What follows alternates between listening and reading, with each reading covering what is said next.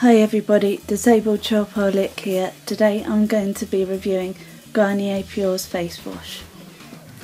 I think it's quite a good face wash as it comes in quite a large bottle, it's 200 millilitres, and a little goes a long way.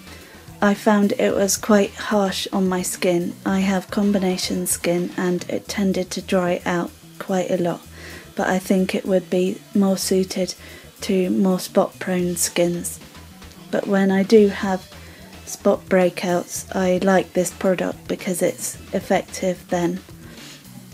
I've given it 7 out of 10.